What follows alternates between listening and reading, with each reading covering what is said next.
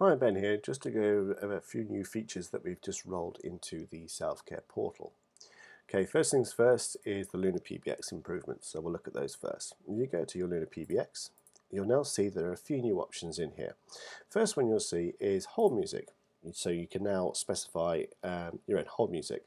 We have 4 available on there. You can obviously use the system defaults, or you can choose one of the 4 others we have on there. The other option we now have is an outside line access key. If you need to basically emulate an old PBX where basically you dial like say 9 in order to get an outside line, you can now do so.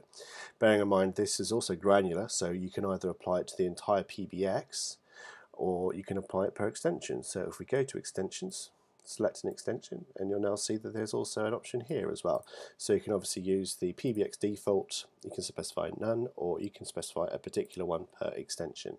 So obviously giving you granular control over what is used. Other options we have rolled in include a new feature within the Core Detail record screen. This basically allows you to see the SIP details of calls you make and receive. So obviously if you're using translation to SIP and you're having some issues, or you're interested about the details of the SIP traffic passing between yourselves and us, you can now see it for yourself. So what you need to do is just go to your Core Detail record screen, load your calls, and you'll see obviously the calls that you see there. Now if you go using your mouse and you hover over the date and time within the call you're interested in, you'll now see a pop-up. And this is basically information from our system that basically shows you the communication between our side and your server. So this basically is each particular hop. So in this case we're interested in this one. So we click view. This will now open a new window, and this is basically all the SIP information that we gather on our particular sniffer, which obviously is VoIP monitor. And if you look on SIP history, you can see the SIP information, you can delve into it, you can look at it in fine granular detail, and you can look at all stages of the SIP dialogue. This is obviously here in order to allow people to investigate and debug their own problems.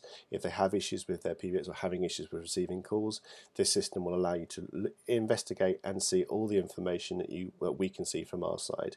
If you obviously should need to download the PCAP for yourself for local storage, you can obviously do so from here. And then obviously you can save that locally and look at it within Wireshark and do whatever you need to. So that's another very useful feature that we have just rolled in. One other thing I need to go through is within the Lunar PBX system, you now have the ability to set the codecs per extension.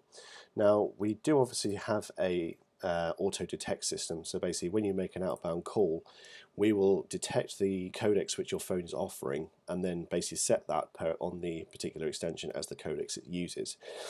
You can now, if you want to, define your own codecs. So you can go in here and you can specify codecs as per the trunk system and specify which codecs you want us to offer your phone. Obviously this allows you a bit more control over the codecs that you are using. The only other thing we have launched is a multiple login credential system within the system. This basically allows you to add and remove additional users per account. So rather than just having the one set of credentials to log in, you can have an additional set of credentials for different people, and you can also set notification preferences per user as well. If you need or interested in that, you will need to contact ourselves in order to get that set up. And that's it. Those are the new features we have recently launched.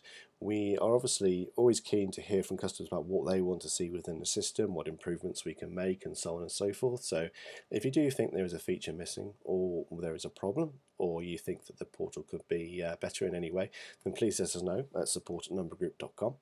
And then obviously if we believe that the suggestion is worthwhile and it will be beneficial for all our customers, we will then roll it into our next update.